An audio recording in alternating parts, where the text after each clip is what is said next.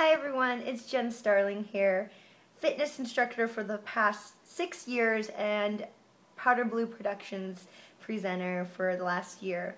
And I am going to give you an instructor tip of the day regarding building your class sizes. So, like I said, I've been instructing for 6 years and I've taught to one person and I've taught to over 100 people. So I know what it takes to really build class sizes and have consistent numbers. So my first tip is a very simple one, but it means the world to your participants, and it's don't sub out your classes. Yes, don't sub out your classes.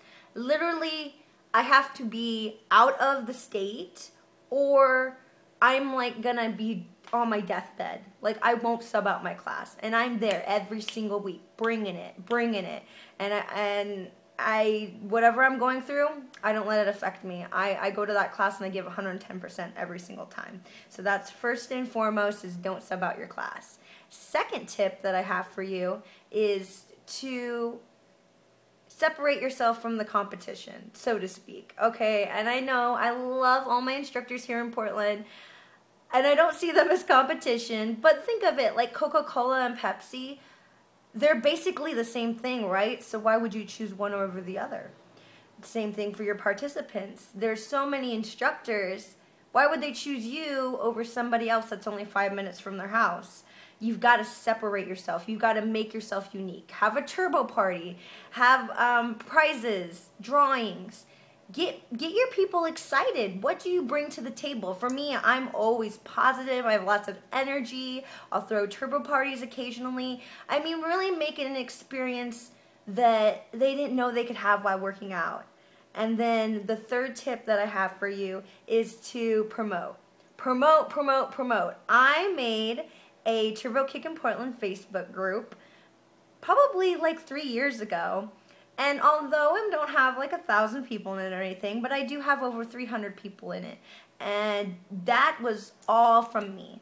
That was me going out, promoting every time I'd sub a class, every time I taught my class. Hey guys, if you got Facebook, join Turbo Kick in Portland. That's where you can get the latest news, the turbo parties, everything you need to know related to Turbo Kick in Portland.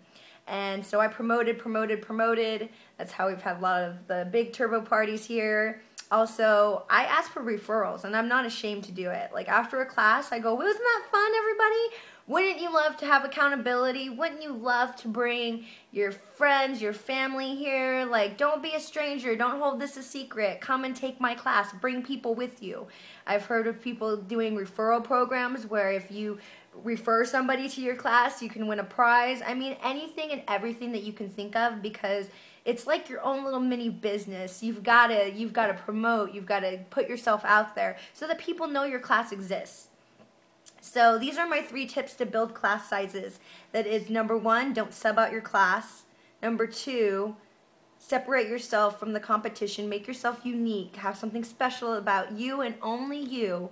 And then number 3 is to promote your classes till there's no tomorrow. Ain't no shame in the game, baby, because when you walk in and there's already 50, 60, 70, 100 people waiting for you, it's the coolest feeling ever that they could have gone somewhere else, but they didn't. They came to you.